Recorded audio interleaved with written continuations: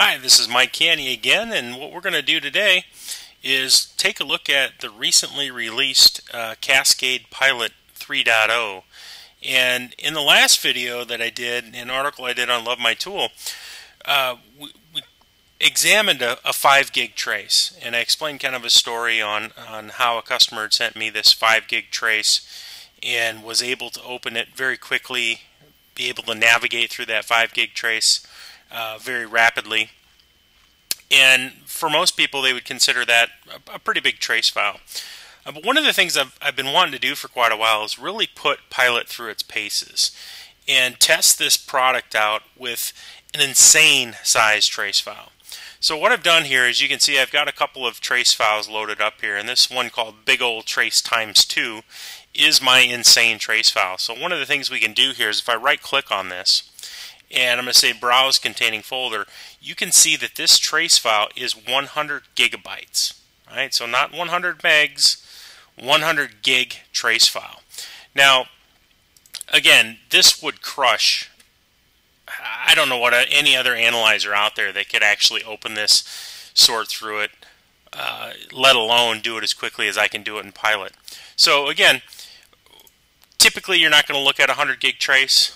Sometimes I look at very large traces, 25, 50 gigs and up, from my network forensic application capture device that I've built using DumpCap and Wireshark. But typically most people aren't going to look at 100 gigs. But I really wanted to create this video and really wanted to test out and see what Pilot could actually do. Now, one of the things you'll notice here, again, if you're a Pilot user, I did index this trace, right? So that took roughly about 3 to 4 minutes to index this 100 gig trace. But typically what we would do is one of the things we might want to look at is, what was my bandwidth over time? So what I'm going to do is, I'm going to drag this bandwidth over time view and just drop it on top of this 100 gig trace. And one of the things you can see is it opens up in less than a second, right? And I can see that this trace was about 52 minutes. We're looking at 1 minute intervals, but what we can see here again is what my throughput was, my bandwidth over time for that 52 minutes. Again, I'm looking at this in one large chunk. But one of the other things you might want to do with a trace file like this is, what was in it? What type of applications were consuming the bandwidth here? So what I'm going to do is, I'm going to take this next view, network usage by traffic type, and drop that on top of the trace.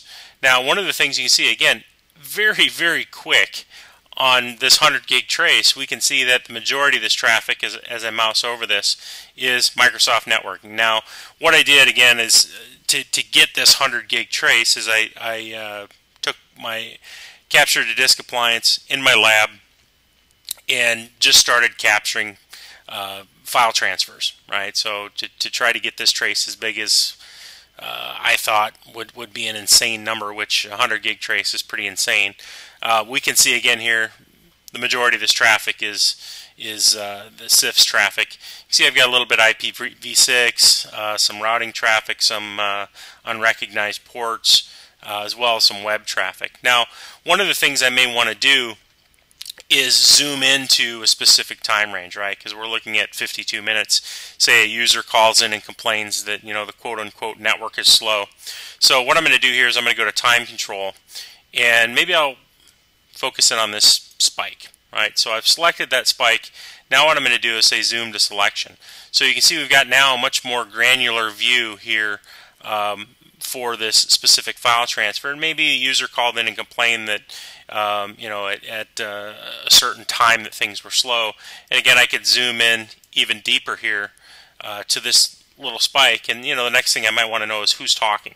Right? So I'll take this IP conversations, drop that on top of the slice, and now I can see a breakdown of the devices that are talking. Right? And here we can see between these two IP pairs, we had 194.18 megs of traffic.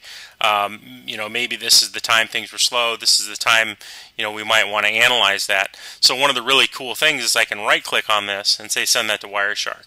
Now, this is still going to send a pretty big trace file to Wireshark, but as you can see here in the video, again, of my file transfer, this thing is just ripping, right? So what I've done, again, is I've gone from this 100 gig trace to look at what applications were consuming the bandwidth to maybe a point in time where the problem was occurring, right-clicking on just that point in time and sending the packets off to Wireshark to analyze.